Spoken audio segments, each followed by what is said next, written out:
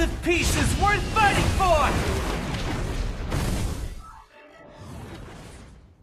Hero 103, PAQUITO, the Heavenly Fist, previously known as Payton, the Fist of the Sky. The abyss grew in power, thrusting the land of Dawn once more into the thick mists of eternal war.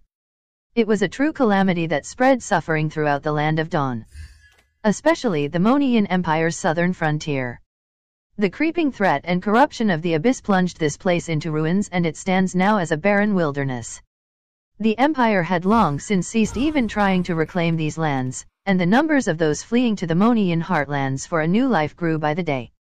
Those unwilling to leave their homeland remained behind and strived to make ends meet, yet they failed to unite and provide a resistance to the advancing abyss.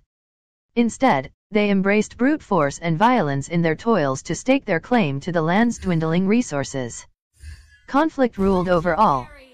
Like the distant land of despair, this frontier fell into a deep decay, a pit without the faintest ray of hope. Until that day came.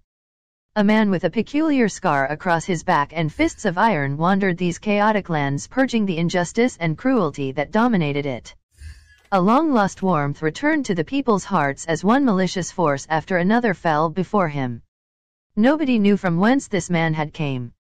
And so, those he had saved would simply refer to him as the Heavenly Fist. Yet his name was PAQUITO. PAQUITO was born in a small village in southwestern Monian. To survive and prosper in a land like this so far from the royal capital, you had to be strong.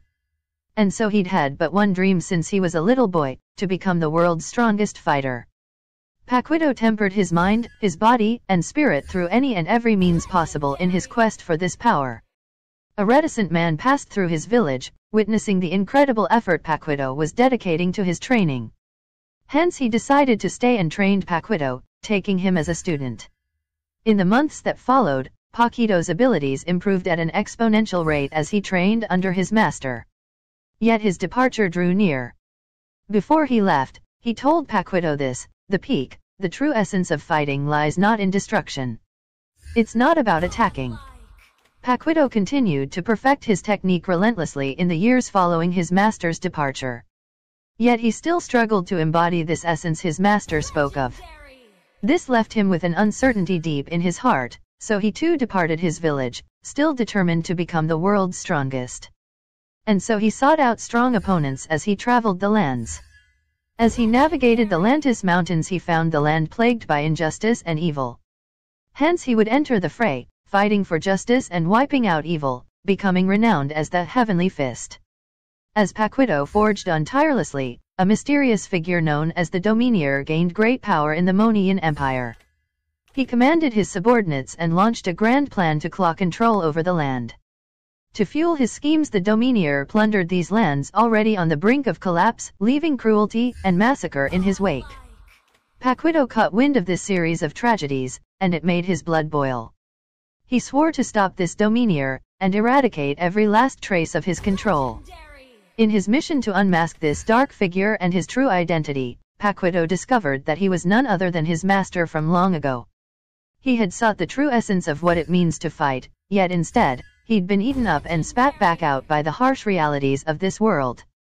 He'd lost all that he once stood for, becoming cruel and ruthless. PAQUITO's loyalty and friendship for his old master clashed with the justice and morality he had always held so dear.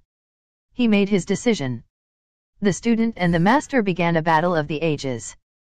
PAQUITO stood firm, and took the first of his master's crushing strikes, repayment for the teaching he'd received. Then, they began trading blows, a collision of two colossal forces. The master's technique had only grown stronger in the years that had passed, with dominating advances battering PAQUITO until he was on the very brink of death. Strength began to leave his body, and PAQUITO thought back to those he'd strived to save from oppression, their baleful gazes, how they wished for nothing more than peace.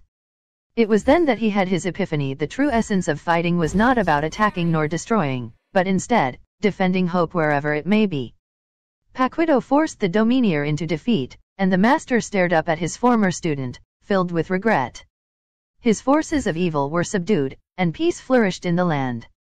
It was then that PAQUITO shouldered his pack and prepared to hit the road once more, telling his master, "This world of ours is bigger than we know, with mighty opponents that await our arrival, not to mention the powers of evil.